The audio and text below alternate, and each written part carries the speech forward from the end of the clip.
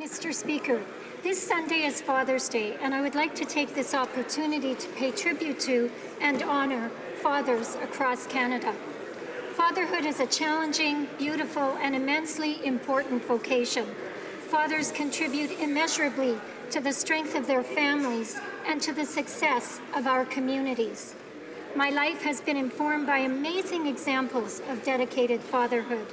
My father, Ernie Anderson, continues to be a voice of wisdom and encouragement in my life and likes to remind me that he is my biggest fan.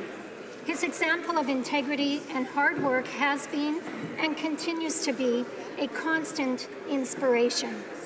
My husband Milton has been another source of inspiration.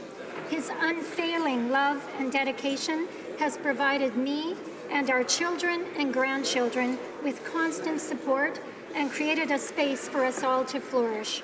I hope Canadians across the country will join me this Sunday in showing their appreciation to the fathers who have helped shape their lives.